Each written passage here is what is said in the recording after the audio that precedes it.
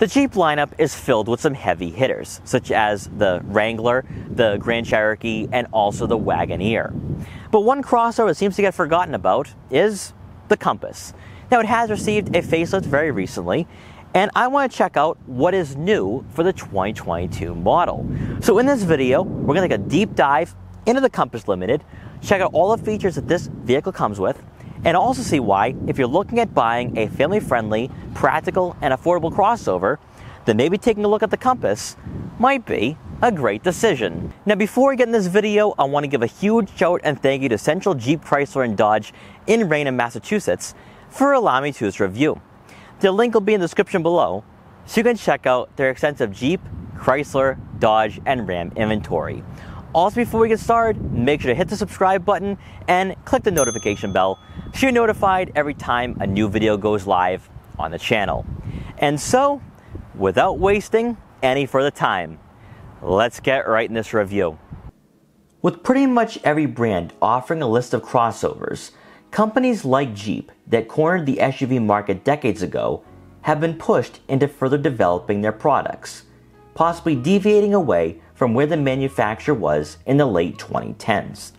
The new Grand Cherokee and Wagoneer are unquestionably steering Jeep into a whole new era of being luxurious and adventurous.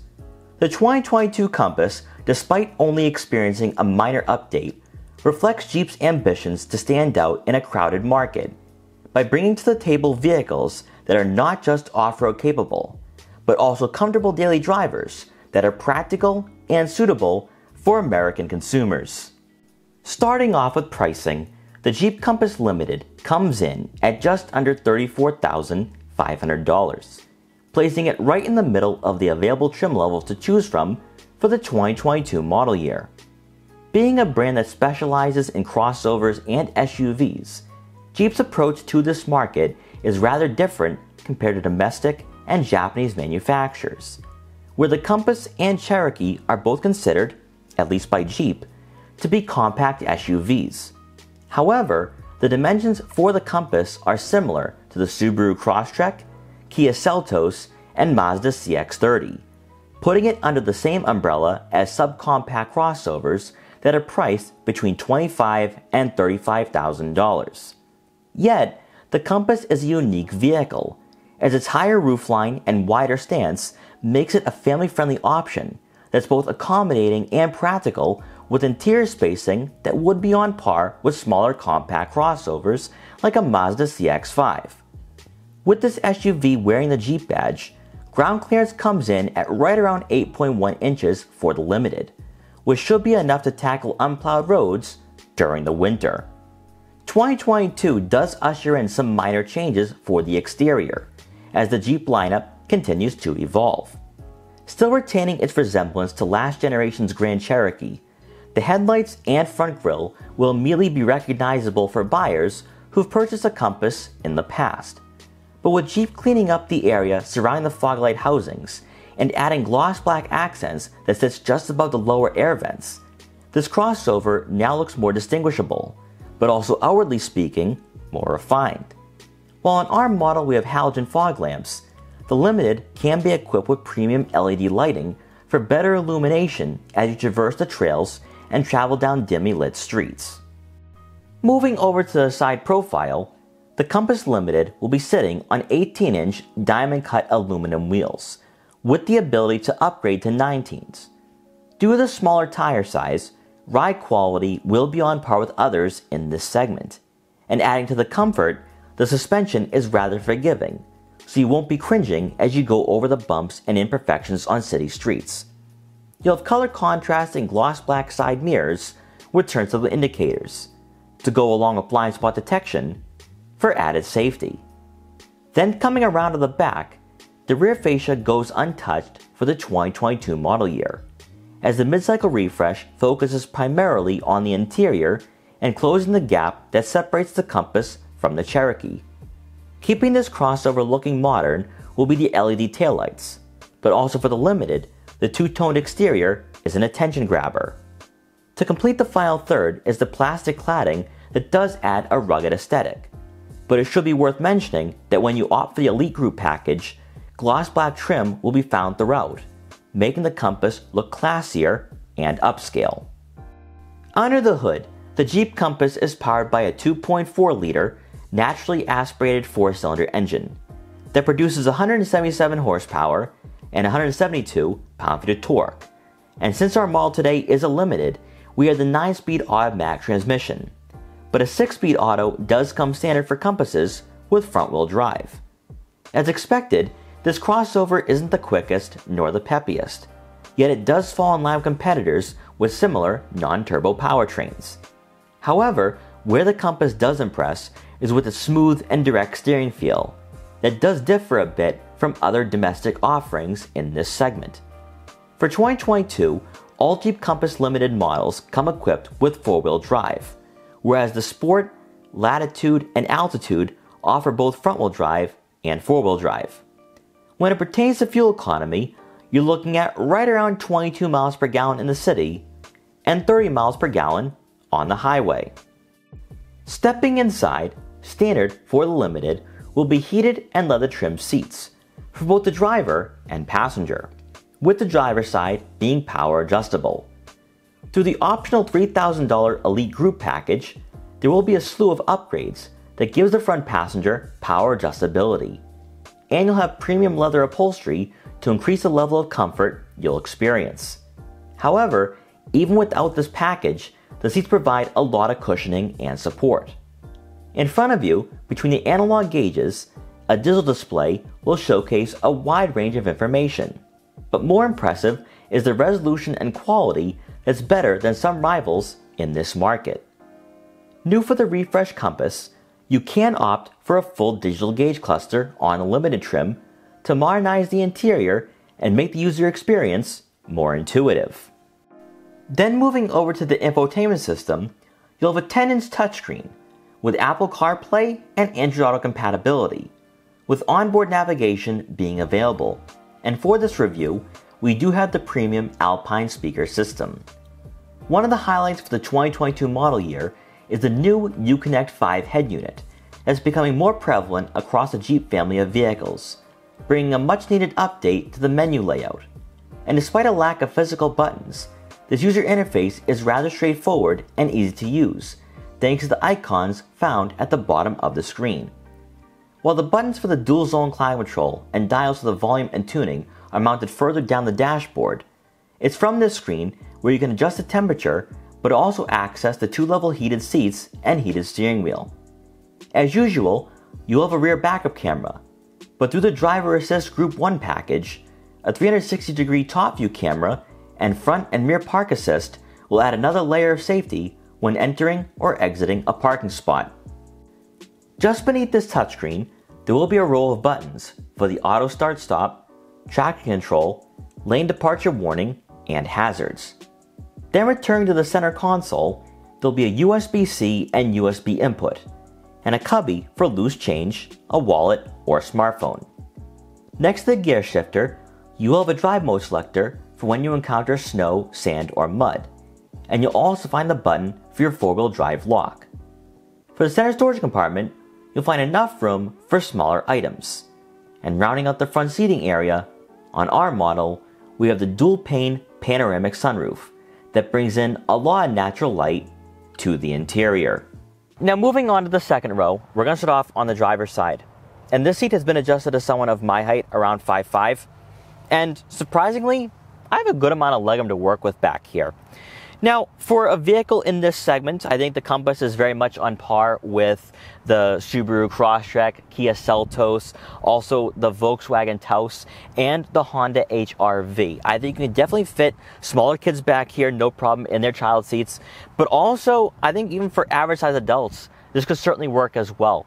So if you are looking for an affordable daily driver and you don't need a vehicle the size of a Cherokee or other compact crossovers, I think this could certainly work for sure, especially since you do have a decent amount of headroom even with this massive panoramic sunroof. But also, I think for taller passengers on the height of 5'9", possibly 5'10", they don't need to worry about hitting their head on the headliner. Then moving over to the center seat, the center hump isn't aggressive in terms of height, but certainly in terms of width. And with that, I would say that you might not be able to fit a third person back here because of the lack of legroom, but also shoulder room as well. And that is no surprise at all. Most vehicles in this segment are too compact and too small to accommodate that third person. Now, maybe on a shorter drive and you have only 3 small kids back here, it might be able to work. It might be spacious enough to allow people to feel comfortable. But I do believe, though, that for longer drives, I think people will definitely be complaining about the lack of that legroom and shoulder room.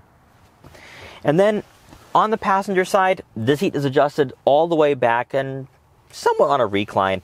And I still have a few inches of legroom to work with here. So this is better than the Mazda CX-30, which I think is not conducive at all for a family. But also, more importantly, this does slot right into place in its segment and market. Also back here, you do have 2 rear air vents to go along with a USB input and 12-volt outlet.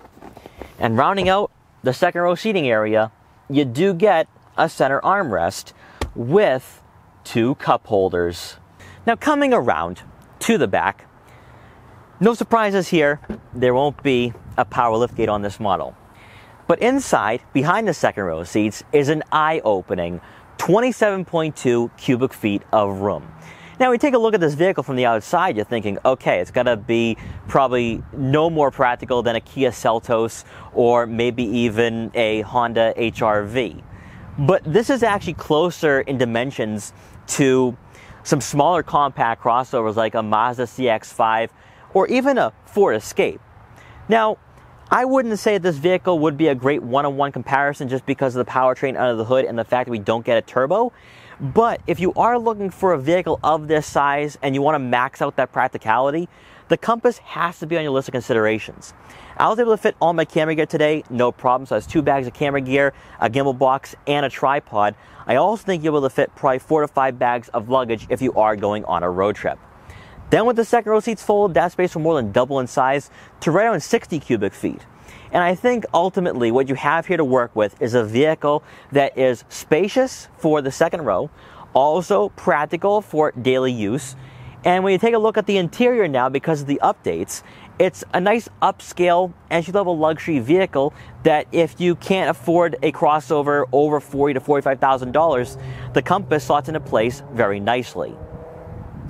Also on the left side of the rear cargo area, there will be a cubby for some smaller items like maybe a water bottle or a first aid kit.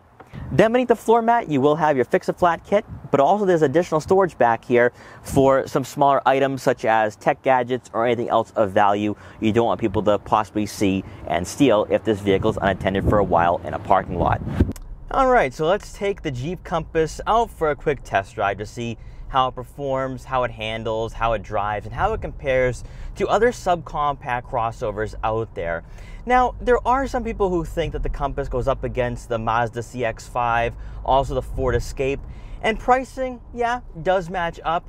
However, when you take a look at the exterior dimensions, the Compass is significantly shorter and would go head-to-head with vehicles like the CX-30, also the Subaru Crosstrek. So I want to see how the Jeep Compass differs from those vehicles or other subcompacts, because I think Jeep is going in a whole new direction here, especially when you take a look at what they've done for the refresh for the 2022 model year, where you have more of an upscale interior, all new technology, also feels a bit more upscale in here. And my thinking here when it comes to what Stellantis is up to, they want to turn Jeep into being a brand for everybody, whether it is somebody who wants to go off-road with the Wrangler, maybe you want something a bit more upscale with the new Jeep Grand Cherokee and also the Wagoneer, or if you're looking for something a bit more affordable, now you have a vehicle like the Compass that also has more of a plush and upscale interior that just gives you more of that quality and refinement that you're looking for.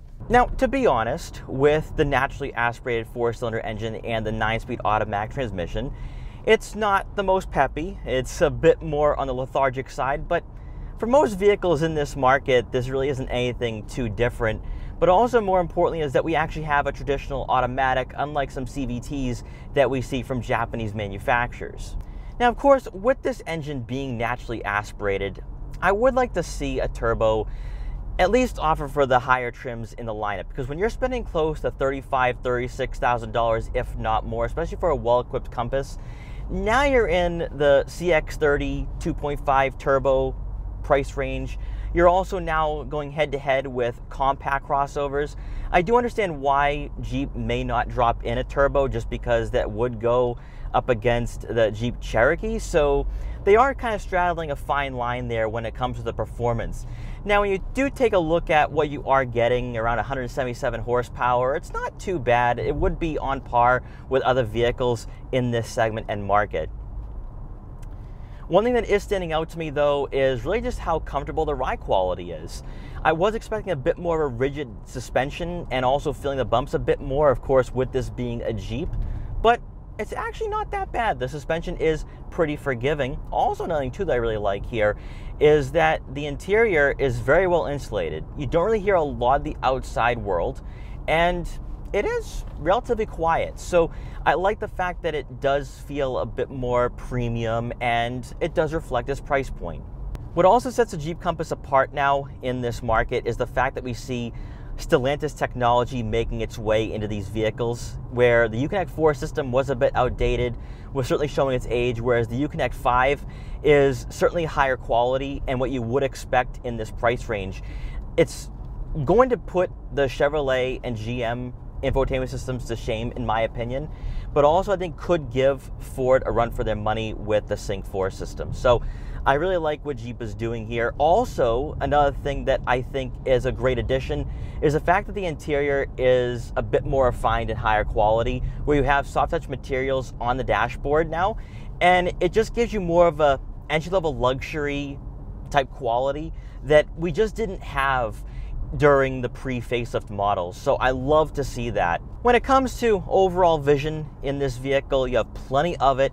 Nice panoramic view in front of you. A-pillars are rather thin. Also looking out to your side mirrors, they are placed in a good spot and decently sized, so I can see what is in my blind spots. And then looking out back, even though we have more of a thinner rear window, I can see everything behind me, even with the headrest in the way. So love to see that. Also, compared to other vehicles in this market, such as the Subaru Crosstrek or even the Hyundai Kona, depending on how far you're going to go with the trim levels with that vehicle, this feels like a traditional crossover. You sit very high up in this vehicle, where you have a nice commanding feel over the road, whereas the Crosstrek, even with its decent ground clearance, it drives more like a car. It drives more like a hatchback, whereas this really does feel like a crossover. So I think if you're looking for more of an SUV-like experience, then I think that's what the Jeep Compass is definitely going to give you. One variable that I've completely forgotten about in this segment and during this test drive is the Ford Bronco Sport. I think that is a great comparison one-on-one, especially when you take a look at the base engine from that vehicle, but also when it comes to the fact that the Ford Bronco Sport is supposed to be off-road worthy while still being affordable, and that's kind of where the Jeep Compass slots into place in the Jeep lineup. Now, the Ford Bronco Sport is going to have a hard-touch plastic dashboard. It's not going to feel as refined or as comfortable, especially when it comes to the seating, whereas the Jeep Compass, at least for this trim, it's going to have more of that higher quality feel, especially even with the leather stitched steering wheel. It feels really great in the hands, very beefy for the 10 and 2 positions, but also the 9 and 3 as well. But these seats also provide a good amount of comfort and support, which is a bit of a stark difference from that Ford Bronco Sport. And I do think that when it comes to your daily driver, this is going to give you that off-road capability, but it's better suited for being on-road and going to the grocery store, running errands, and also maybe even going on a longer road trip with the family. That's where the Jeep Compass, I think, is a great offering. And again, even though the 9-speed automatic transmission isn't the best that's offered from Jeep, it's better than the CVTs that we see from the Japanese manufacturers. So from that standpoint, I'm not going to complain. I would like to see a better powertrain, but for what it is, especially if you are looking for more of a lower trim model, I think that there's really nothing else you could really want in this vehicle. It's giving you everything. Now, of course, you can opt for a full digital gauge cluster, although one thing to keep in mind here, and this is really just a buying tip that I want to give you guys, that if you are looking at buying a vehicle right now and you don't want to deal with the car shortages and also deal with waiting 8 to 12 weeks for your vehicle to arrive, and you don't care about having a full digital gauge cluster, you're going to find compasses on the market, and also on inventories, just like today here at Central 44 down in Raynham. So you're going to be able to stop by the dealership, pick up the vehicle, and be on your way. So we're finally starting to see these vehicles arrive on inventory, and that's great to see for people who have been waiting for an opportunity like this to pick up a vehicle immediately. Now, unfortunately, we will not be doing highway driving for this test drive. I actually don't know my way around this part of Massachusetts, so I wasn't really sure how I wanted to plan this test drive out. But what I will say, though, is that this vehicle does feel very well refined. It feels plush, and honestly, for what it is, as an affordable subcompact, maybe when it comes to the price range is bordering on entering that compact crossover territory, I think it's offering a lot of value here, especially since Jeep did give us a bit more of an upgrade when it comes to that technology. And it just feels as though that Jeep is moving in a whole new direction, and without making wholesale changes, without really going overboard with the redesign and what you have right now in the lineup, I think this is more than adequate, but also I think this is very much on par with rivals in this segment. So to quickly wrap up this review, the Jeep Compass really is a surprising crossover. Even though the naturally aspirated 4-cylinder under the hood that's paired with a 9-speed automatic transmission isn't the most engaging or sporty, that's not what the Compass needs to be right now. When you take a look at the interior comfort, the quality, the refinement, the new technology, also the interior spacing and overall practicality, this vehicle seems to be a bit more upscale than some of its rivals. And it is setting the tone for where Jeep is going to be in the future, because I feel as though that the Compass is like a baby Grand Cherokee, especially if we had the full digital gauge cluster on this model. But I love the fact that this feels a bit more modern. It also really has more of this upscale look to it for the dashboard that we just don't really see in this segment. So if you are somebody that is looking for a vehicle that is a comfortable daily driver, that does give you all the bells and whistles that you're looking for, but also more importantly has that interior spacing where you can have average size adults in the second row and also go on a longer road trip, I think that's where the Compass might be a great value and also a great option if you are looking for a vehicle in this price range. So guys, thank you so much for watching this video. Please like, comment, share, and subscribe for more. Also make sure to follow me on Instagram at Boston Autoblog so you can see what I'm up to and what vehicles I'll be featuring in the future. And I will see you guys next time.